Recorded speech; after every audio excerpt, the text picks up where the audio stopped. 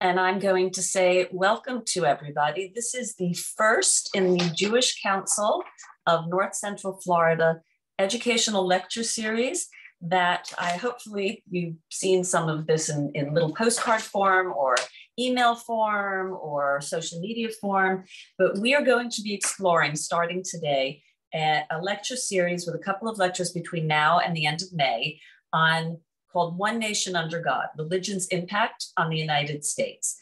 And we are really excited. We're going to have different speakers. I'm going to introduce our speaker for today. We're going to delve, even though we are the Jewish Council, we are going to be delving into topics that are not just about Jewish issues, more about religion and historic and political issues, like you will hear today with Armin's talk. And we have another lecture in 2 weeks on the 15th with Professor Ken Wald, and he will be speaking on the forefathers, America and religion, the forefathers, the colonists, and our Judeo-Christian roots. I will be putting some information into the chat, including if you don't know our email, I'll put our email. So if you have any questions, you can reach out to us tomorrow. I'm not going to check my work email after this tonight.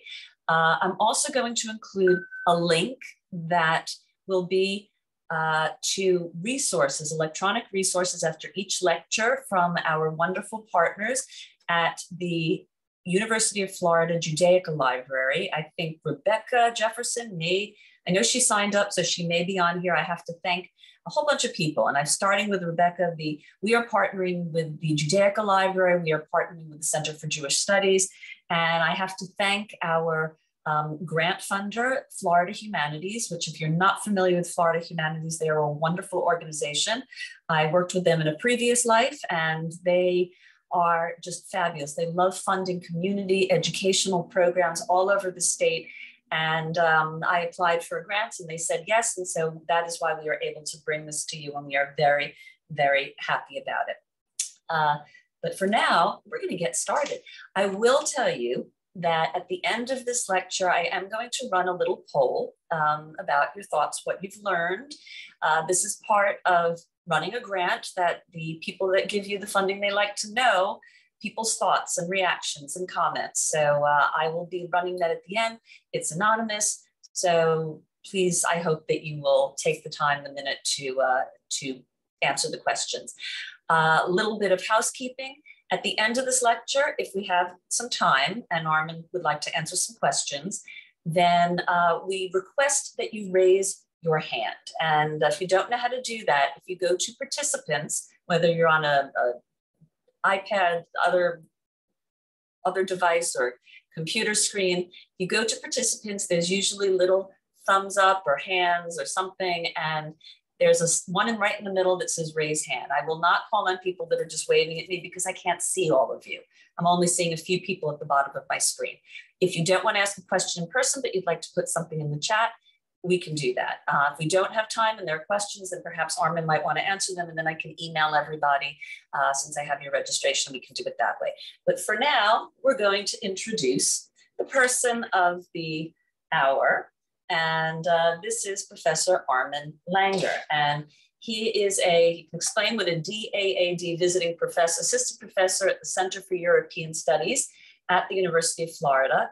Prior to joining the Center for European Studies, he was a visiting research scholar at Brandeis University's Schusterman Center for Israel Studies in Waltham, my alma mater, a Transatlantic Partnership on Memory and Democracy Fellow at the Center for German Studies at the University of Virginia in Charlottesville, and worked for the Center for Jewish Ethics at the Reconstructionist Rabbinical College in Wyncote, Pennsylvania.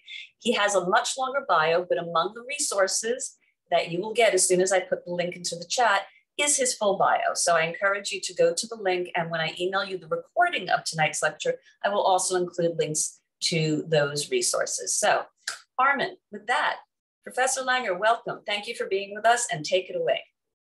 Thank you, Linda, for the introduction. And thank you, everybody, for having me and for the opportunity to cover everything about the presidency and anti-Semitism in an hour. That will be my task for tonight, and I will do my best.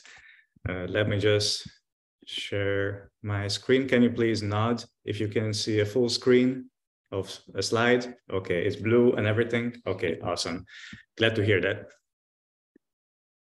So I as you can hear from my accent, I was not born here. I was not raised here. I've been living in the US for the past 4 years. And one of the advantages of being a kind of an outsider is that that I guess I develop certain skepticism or certain forms of skepticism against mainstream notions of Americanness and how Americans sometimes view themselves just by being not American or not being American. Now, I think that there is a very popular narrative here in the US, also a narrative enforced and supported by our presidents or American presidents, which depicts the US as a haven for religious freedom, which depicts the US as a country which has always been welcoming to religious minorities, which has always celebrated religious freedom. I just selected more or less randomly 2 statements from the current Biden administration and another one from the previous Trump administration. Both of these statements, which you can see on the screen, basically tell us that the country or the territory, which we know today as the United States, has been, as I said before, always welcoming towards religious communities across the spectrum. To quote the statement by the Biden administration, from the earliest days of our nation, courageous people from every part of the world have come to the United States in search of religious liberty. Or to quote from the Trump administration statement, from its opening pages, the story of America has been rooted in the truth that all men and women are endowed with the right to follow their conscience. So despite all the differences in the Biden administration, between the Biden administration and the Trump administration, they seem to agree on something. America is a land where religious communities always had the right to worship freely and the opportunity to evolve as equal citizens. Now, that's exactly the narrative I would try to challenge today to make the image a bit more complicated, without denying the many advantages that religious minorities enjoyed and have been enjoying in the US for many, many generations. I want to complicate this story. And for this reason, I decided to select a few presidents and speak about their relationship with the Jewish community, with some presidential nominees and also some advisors to presidents. So we'll see that during this evening, we are going to discuss some aspects of Jewish life in America since the colonial times. And my aim is to paint a more complex picture than just America being a haven for everybody. We will actually start with the time when America was not the United States of America yet. We'll go back to the time of America as a British colony. Now, it is true that the territory which we know today as the United States has embraced religious freedom and toleration since its beginnings, but that's actually not something that the American forefathers introduced. This territory, which is today the United States, has practiced religious tolerance since the 1600s, over a century before the establishment of the United States. One of the first countries or states in human history, actually, to embrace religious tolerance was the British colony of South Carolina, which openly endorsed religious tolerance already in the 1660s in its founding document, which was known as a constitution. Some claim that that constitution by the British colony of South Carolina was actually inspired by the British philosopher John Locke. I also want to point to the so-called Plantation Act of the British colonial power, which actually granted citizenship to anybody who was besides Catholics, who settled in the British colonies in America, which was something unprecedented in the history of European Jews, of course, who did not have a way towards citizenship in any of the European countries. And after the introduction of the so-called Plantation Act in 1740, many Jews actually moved to the British colonies in America because they were attracted by this offer to become citizens and to enjoy the privileges of a citizenship. The Plantation Act also permitted Jews not to take a Christian oath during the naturalization ceremony. So as we can see, there are traces of religious freedom or religious tolerance, maybe, as early as the 1600s in the territory which we call United States today. At the same time, I want to underline toleration does not mean equality. Just because Jews and also other religious minorities like Quakers were tolerated in the British colonies, that doesn't mean that they were treated as equal, as equals. The British colonies, of course, had no separation of church and state. As you might know, England until today does not have a separation of church and state. And the Church of England was the state church of the colonies, and only a few religious organizations were permitted to incorporate. And without incorporation, other religious communities were not permitted to own property, for instance. So it is for this reason that for the first time of Jewish presence in America, Jewish communities did not own cemeteries, for instance. They did not own synagogues. The early Jewish communities were meeting in private properties and not in the communal properties as it later became the norm. This changes with the disestablishment of the Church of England, meaning with the first attempts to separate church and state. The first American state to do so was New York, but then soon other American states followed suit, meaning they opened the pathway to incorporation also to other religious communities, not only to the ones that the Church of England permitted, but basically to everybody except for Catholics. Catholics will come up a lot in this lecture. I'm sorry about that.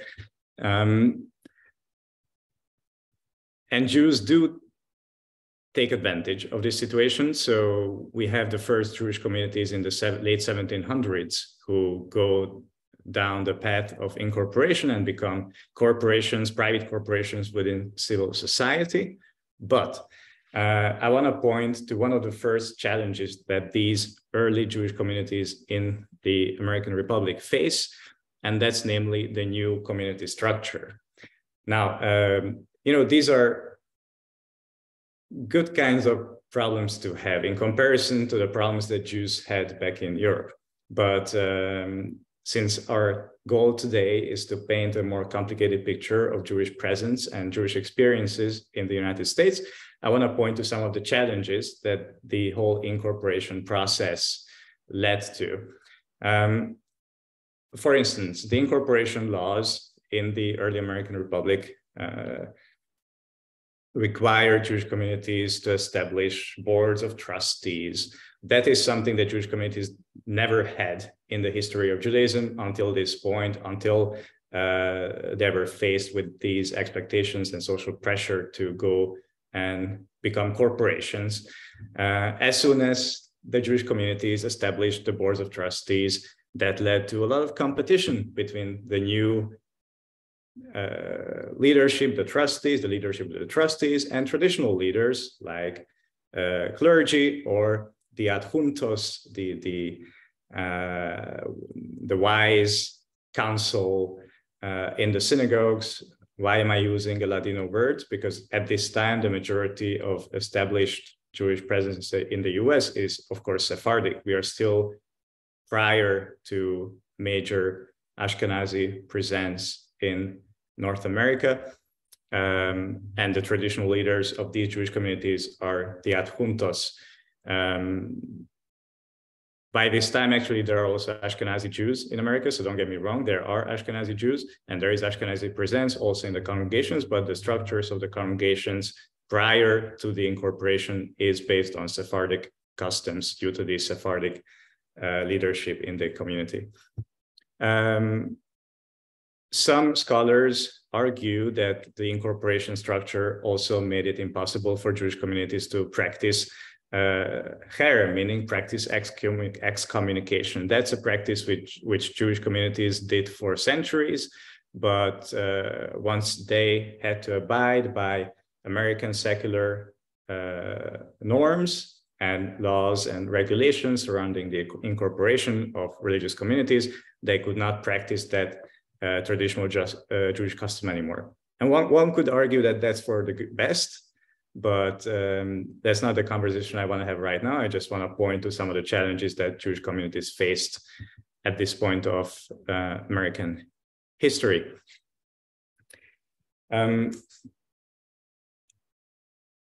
I also want to point to two dates which are important for our conversation.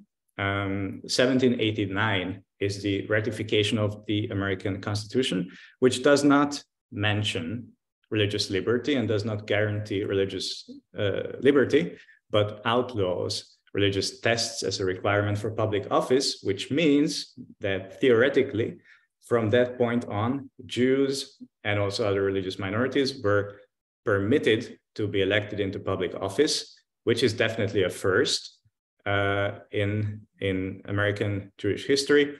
And 2 years later, of course, we have to mention the First Amendment, which can be considered a guarantee for religious freedom. Now, that's the context of Jews living in the early American Republic, but today we are, focusing on the presidency and Jews, presidency, and anti-Semitism and bias. So I wanted to say a few things about Washington, but I think it's more productive if we read something written by Washington or allegedly written by Washington. Some scholars claim this letter was actually written by Jefferson, but I know I was not there. I want to point to a few expressions here in this letter from George Washington to the Hebrew congregation in Newport, Rhode Island. This is a letter which Washington writes after his personal visit to the community. And I will not read out loud the whole letter. If you're interested, I'm happy to send you the slides and the materials. You can email me. You will find my email address on the website of UF. Or I can also put it in the chat box. But I just want to point to some of the expressions that Washington uses. And I'm pretty sure that he did not use these expressions by coincidence. First of all, he calls Jews as citizens. In the very first paragraph, he emphasizes that he enjoyed his visit to Newport, where he was received warmly by everybody, by all classes of citizens. And that should also include Jews. He's writing a letter to Jewish leaders.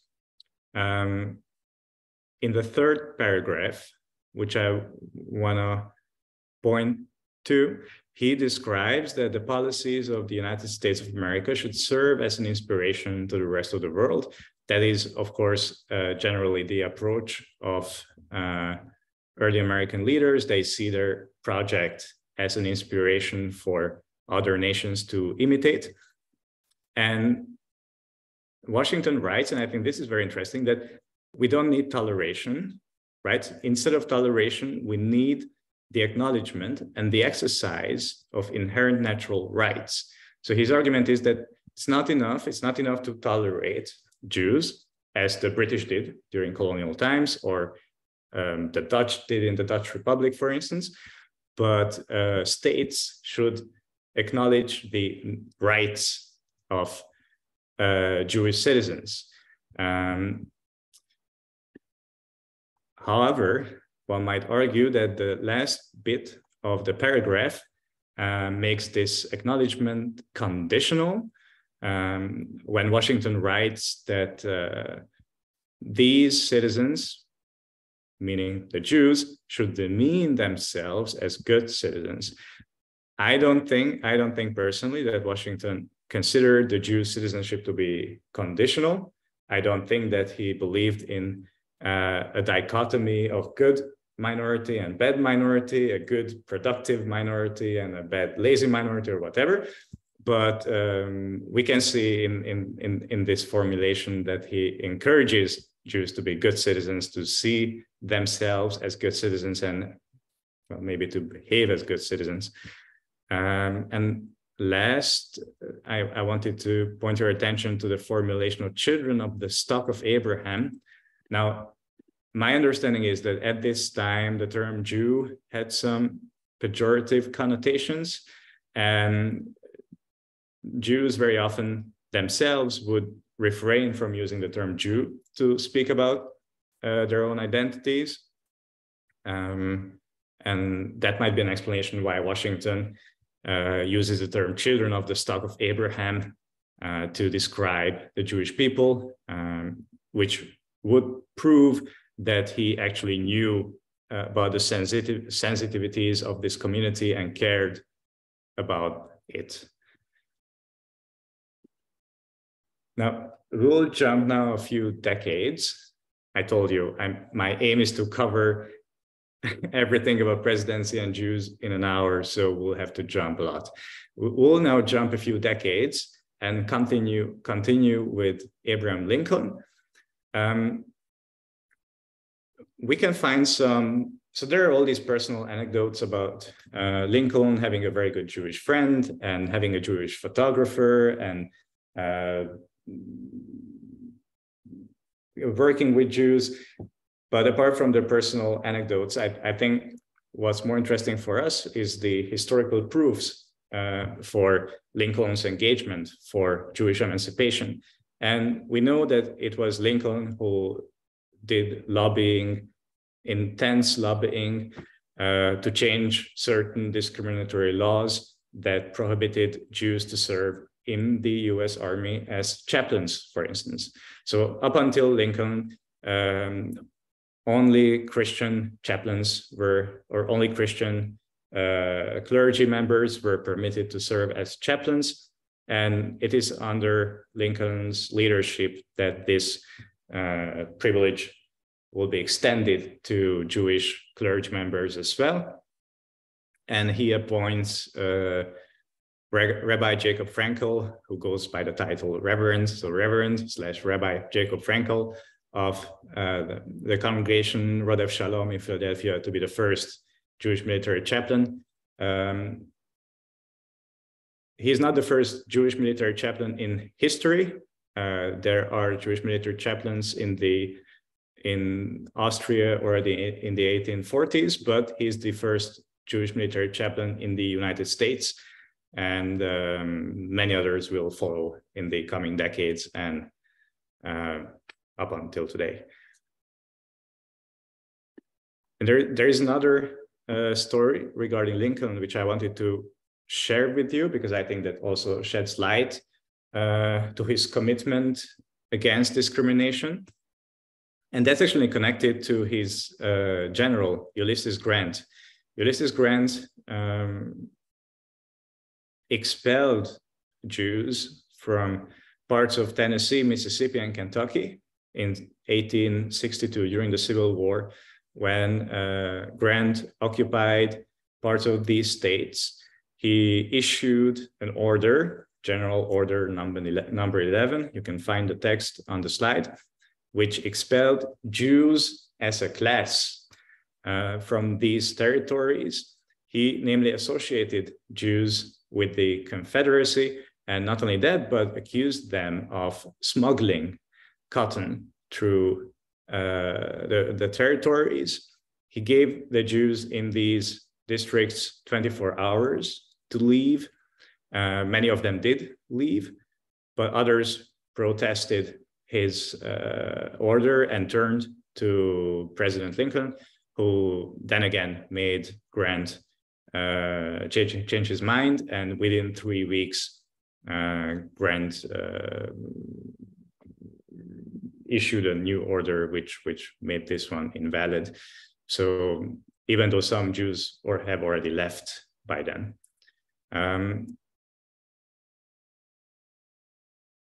This order issued by Ulysses Grant might be the most explicit form of anti-Semitic legislation in United States history. And even though it lasted only for 3 weeks and only on certain parts of 3 Confederate states under Unionist occupation, I still think we should keep in mind and don't forget about it, because it tells us how deeply rooted these anti-Semitic stereotypes were and continue to be, as we'll see later. And this is also interesting because Ulysses Grant, as you know, later on becomes president of the United States. And as president, Ulysses Grant does issue presidential condemnations of anti-Semitism in other countries.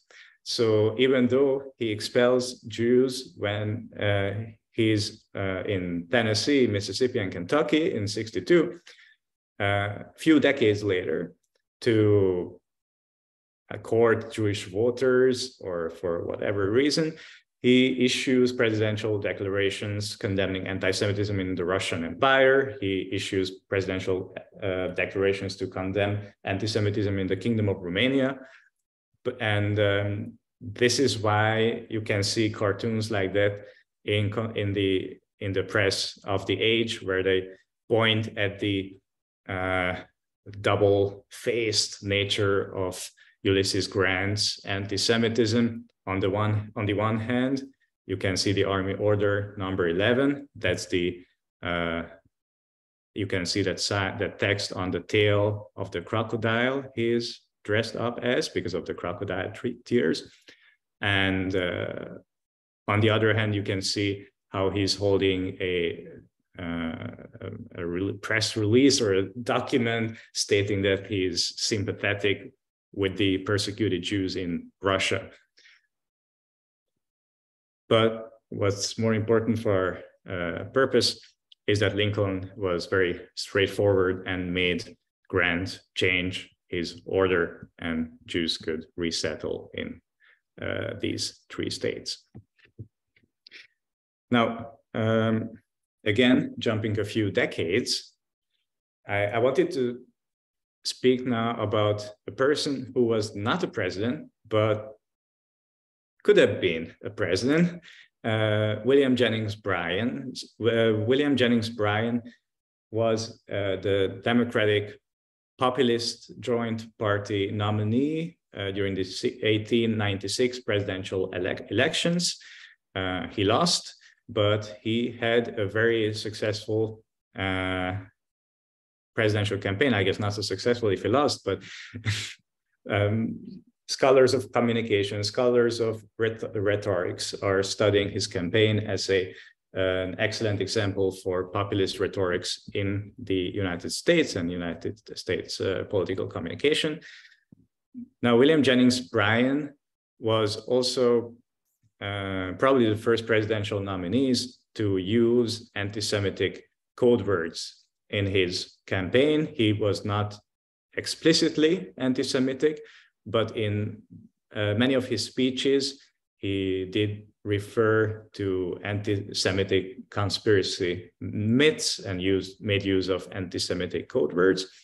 I just also want to point to the historic context. We are now already by the late 1800s, and it is in this time that more than 2 million Jews, almost 3 million Jews, come to the US, which is the largest wave of Jewish migration in history.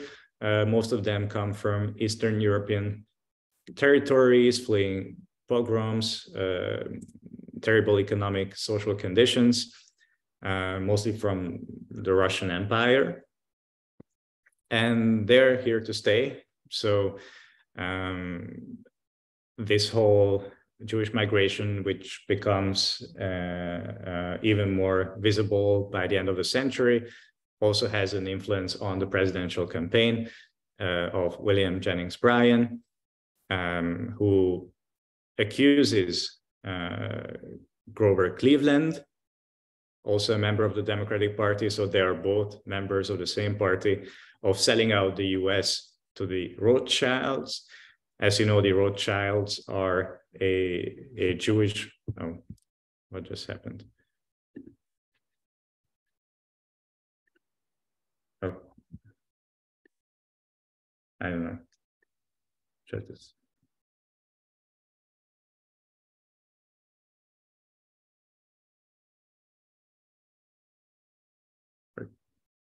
Can you hear me? Or Yes, we hear you fine, Armin. So my slides disappeared. I can't see my slides. Can you see my slides? It says pinch out for a larger view. It looks like it's buffering. Maybe you want to stop sharing your screen and then do it again. Okay, that's strange. I'm sorry about that. No, technology. Can't live with it, can't live without it. There you go. Does it work now? Okay, is it full screen? Yes, you're fine. Okay, awesome, thank you. So, Rothschilds. As you know, Jewish banking family, they have been active for some centuries now. And at a certain time, they were a very influential family, especially in France, parts of present-day Germany and the UK. Never really in the US, but due to their influence in European politics, they became a code word for Jewish power, Jewish influence on politics, also among American anti-Semites. And when it turned out that President Cleveland had an agreement with J.P. Morgan, and the Rothschilds were somehow also involved in that agreement, this was used by William Jennings Bryan to accuse Cleveland of setting out the country and especially the US Treasury to the Rothschilds and foreign interests. I want to note that William Jennings Bryan, of course, refused to be labeled as an anti-Semite, and he explicitly looked to speak to Jews as well. So he also delivered speeches in front of Jewish audiences, and he claimed that Jews should know best, that Cleveland is not a good president for them because what he's doing is not in the interest of the Jewish people either. And I want to refer to the so-called Cross of Gold speech, where William Jennings Bryan depicted the American people as Jesus who is being crucified by Rothschilds and Cleveland. And I actually have a cartoon for you. You can see how America, personified by Uncle Sam, is being crucified by Wall Street pirates. Of course, these so-called Wall Street pirates are depicted with traditional anti-Semitic characteristics. And you can also see President Cleveland on the right side, and representative of the Republican Party, James Blaine, who are together accused of crucifying America, Uncle Sam. So even though Jennings Bryan did not win the election, I think it's worthwhile talking about him because he led a pretty popular campaign, and he was the presidential candidate for one of the two major parties, also supported by a third party, the Populist Party. Now, as we move on and forward in history, I wanted to spend a few minutes talking about the melting pot model, a model of ethnic integration that was endorsed by political and cultural elite of the early 1900s, in particular by Presidents Theodore Roosevelt and Woodrow Wilson.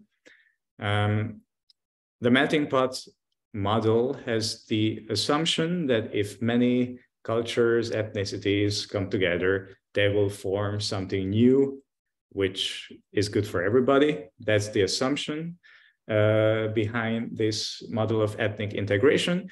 But at the same time of embracing this melting pot model that should be, in theory, good for everybody, many of the people behind it had open resentments against certain ethnicities. And I want to point to Woodrow Wilson, who was a staunch advocate for the melting pot model, but also said that Southern European and Eastern European immigrants in the US are un-American because they will not integrate. He, in particular, criticized Catholic immigrants, but of course, his criticism was also applied to Jews by others, not by Woodrow Wilson himself. And to refer to some of our most brightest Jewish intellectuals of the era, found that the melting pot model was not challenging Anglo-Protestant hegemony. They argued that the melting pot model basically is just a form of assimilation, meaning Jews and other ethnic religious minorities are expected to assimilate, to give up their cultural identities, their cultural norms, their cultural traits, and follow everything what the majority says. So it is also the time of intellectuals like philosopher and Rabbi Mordecai Kaplan, or Rabbi and author, activist Judah Magnus, Rabbi Bernard Rabel, or activist author Henrietta Sold. It's a time when many of these American Jewish intellectuals, all of them first or second generation immigrants from Europe, are trying to come up with a new form of Judaism that works for America of the 20th century, early 20th century. It's the time of the birth of modern Orthodoxy in an American context, cultural Zionism. A lot of interesting things are happening as a reaction to the melting pot. Jews are recreating a whole new Jewish identity amidst this pressure. So there is something good to pressure coming from the top, I guess.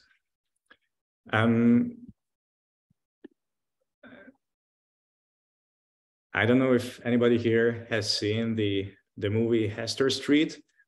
I think it's an excellent movie about Jewish assimilation in the early 1900s or maybe late 1800s. I'm actually not sure if it's defined which year the movie is set in. There is a scene I just wanted to share with you today. It's just 2 minutes. You can see how an assimilated Jewish man encounters his wife and son, who just arrived from Eastern Europe in Ellis Island. It's a lovely scene, and I just realized that I'm not sharing my sound, so I have to do that again. Hope it will work.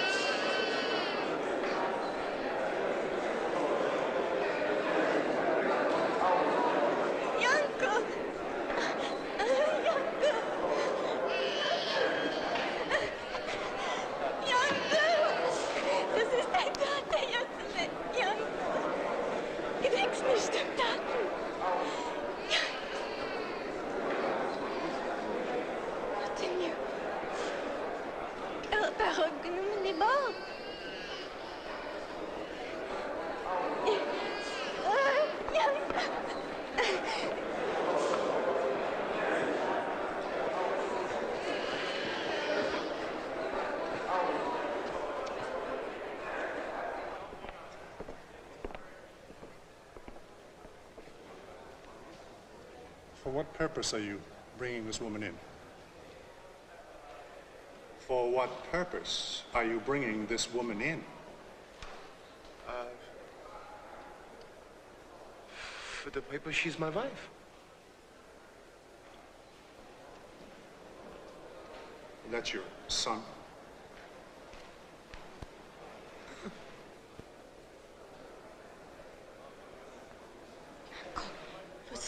Child. This woman is my wife, and that's all. Okay.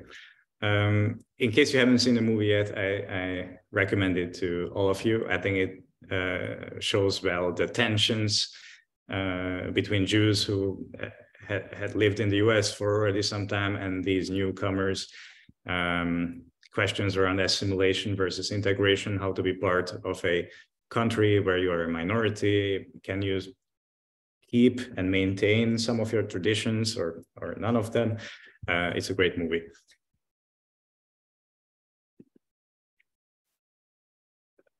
Last, no, we are not last yet, but I also wanted to, so far we've been focusing on presidents or one person who was running to be president.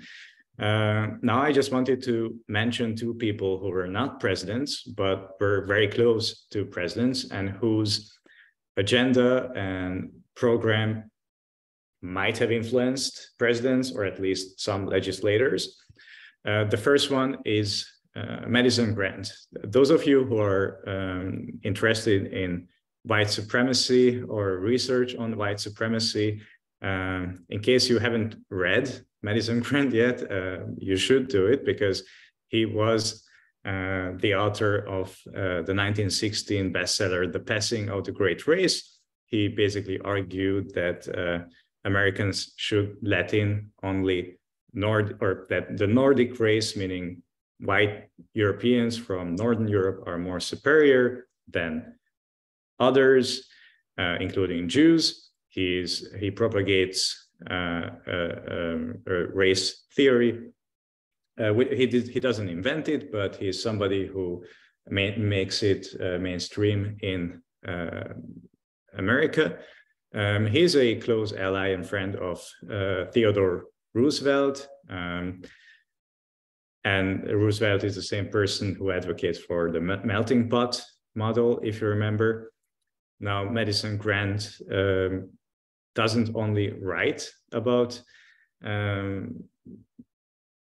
racial hierarchies, he actively advocates for quotas on immigrants coming from non-Nordic countries, which in effect means that he wants to restrict immigrants coming from Southern Europe and Eastern Europe. And as we'll soon see, he was very successful. He was officially an advisor on an act that eventually ended Jewish immigration to the United States. He supplied data to finalize that act. We are going to speak more about the Immigration Act of 1924 in a bit. And apart from that, he was also very active in passing laws prohibiting marriage between Black and white people, for instance, or the so-called Racial Integrity Act of 1924, which established the one-drop rule in Virginia, or codified it, at least. So Madison Grant would be also a person to keep in mind when we talk about the American political establishment and Jewish communities. And I also want to spend just a minute with Henry Ford. Henry Ford was a supporter of Woodrow Wilson. So again, another advocate for the melting pot model. Henry Ford ran as a candidate for the Senate seat in Michigan, but lost to a Republican challenger. And he even considered running for president in 1924. And you can see a pin that was used by his supporters for his presidential campaign, but he eventually did not run for president. And Henry Ford is, of course, a very important promoter of anti-Semitic conspiracy myths in the United States, as you probably already heard. He was the owner of the Dearborn Independent, which was a newspaper that dedicated many articles, including some articles written by Henry Ford, to anti-Semitic conspiracy theories. Henry Ford wrote a series of publications called The International Jew, where he repeated some of the claims made by other anti-Semitic works, such as the Protocols of the Elders of Zion, of an alleged Jewish conspiracy against Christian traditional values and America, and Jews controlling the media and the banks, so the usual stuff. It shouldn't come as a coincidence that Hitler actually mentions Henry Ford as a leader of a growing anti-Jewish movement. Yeah, I don't think it's a compliment if Hitler says something good about you. You shouldn't be happy. But either way, Henry Ford did not end up running for president in 1924. But as we can see, he was an ally of a president, and he actually ran for the Michigan Senate seat because Woodrow Wilson encouraged him to do so. So I already brought up the so-called immigration quotas, because in my opinion, this is something we don't talk about enough and underestimate how important this was from a from a perspective of Jewish history. These two acts were signed by President Warren Harding in 1921, and the extended version from 1924 by Calvin Coolidge.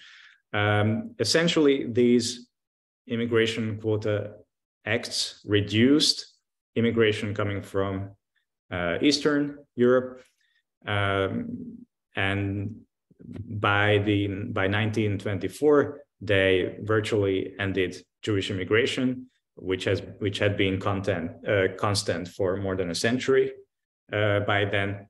And these immigration quota acts were not lifted prior to the 1960s. And in case you ever wondered why the US did not accept Jewish refugees coming from Europe during the Holocaust, that's due to these immigration quota acts, partially, not only because of that, but partially. We know that many Jews, hundreds of thousands of Jews from Germany and also from other European countries applied for refugee status in the US, and they were declined, in part due to these immigration quotas, which were introduced under the presidency of Warren Harding and then Calvin Coolidge, and which were not changed by FDR. That's not the only reason why the US did not accept refugees from Europe, but it's one of the technical reasons. And finally, I wanted to look at anti-Semitism after the Second World War. After the revelations about the Holocaust, anti-Semitism, of course, becomes a taboo, and there is no president or presidential nominee who will openly endorse an anti-Semitic point of view. But that doesn't mean that anti-Semitism disappeared. Anti-Semitism has been around for 2,000 years. I don't think that it disappeared at any point. And I just brought to you two examples for anti-Semitism scandals in the US in connection to presidents after World War II. The first one is probably the more famous one. The Watergate tapes revealed that Nixon actually made numerous anti-Semitic remarks during his presidency, which is especially interesting, if we consider that he worked so closely with Kissinger. But these comments are on record. And I also wanted to bring up George Brown, who was the chairman of the Joint Chiefs of Staff under President Ford. who also made anti-Semitic remarks repeatedly, not only once, but these are on record at least on 2 different occasions. And many demanded Ford to rebuke Brown for these remarks, but he did not do so. And my slides don't go any further. That's intentional. I think that there have been further anti-Semitic remarks made by presidents or by people in the White House since Gerald Ford. And I think that will happen also in the future, unfortunately. But I did not want to reduce our conversation to current political events, because I think that the problem is really deeply rooted, and it's much bigger problem than just current political debates relating to certain figures who are right now active in the political arena. So I will close my presentation with some of the sources I used. Thank you for listening. Hope I could share some new information with you. And I look forward to the questions, discussions. Yeah. Okay, everybody. Armin, Professor Langer, thank you so much. I'm going to launch the poll because this is research and grant connected, and all of my academics in there know about this. So if you wouldn't mind taking a second just answering, does anybody have a question? If you'd like to raise your hand. If anybody would like to raise their hand. Linda, this is Stuart Cohn. I can't seem to raise my hand because I don't have a picture here. I don't know because I like you, Stu, and you didn't get COVID, then you can ask a question. Go ahead. Thank you for that. Thank you, Armin. Really enjoyed that presentation. One president that you didn't mention was Harry Truman. And I don't know that he is given enough credit by the Jewish community for the recognition of the state of Israel, because that recognition was against the very strong advice of the Secretary of State and the entire State Department. He was a loner on that one. And I believe that we were the second country to recognize Israel. It was very, very material at that point. So in the litany of presidents, I think that Harry Truman deserves a word with respect to the Jewish community. Thank you. I appreciate that. Right. I'm sure there's also more to mention. But yeah, thank you for adding that. Yeah. Does oh, wait, do we have, let's see, there's something in chat. Oh, you put that in chat. Professor Langer has put his email. If you want to see the slides, he would be happy to share it with you. I don't see any hands up, but if anybody doesn't know how to raise their little yellow or brown hand, then please unmute yourself and ask a question now. Anybody have any questions?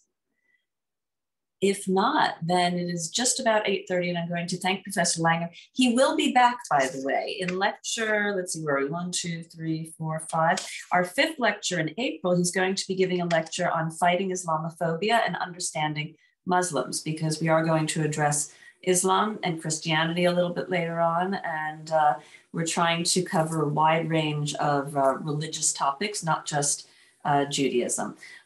Just so you know, Armin, yours is a good lead-in. It's going to be a while, but Rachel Gordon is going to be doing a lecture at the end of April on religion and American culture, 1940s anti-Semitism literature. So I will make sure you have the complete rundown. I thought you did.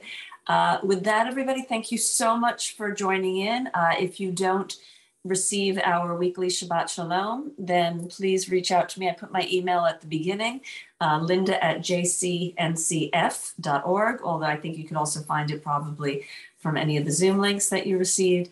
And thank you. And we'll see you in 2 weeks on February 15th for American Religion, the Forefathers, the Colonists, and Our Judeo-Christian Roots with Professor Ken Wald. Thank you, everybody, and have a great night. And thank you, Armin. I will talk to you. Take care, everybody. Thank you so much. Great evening. I'll send out the recording to everybody that registered. Bye, everyone.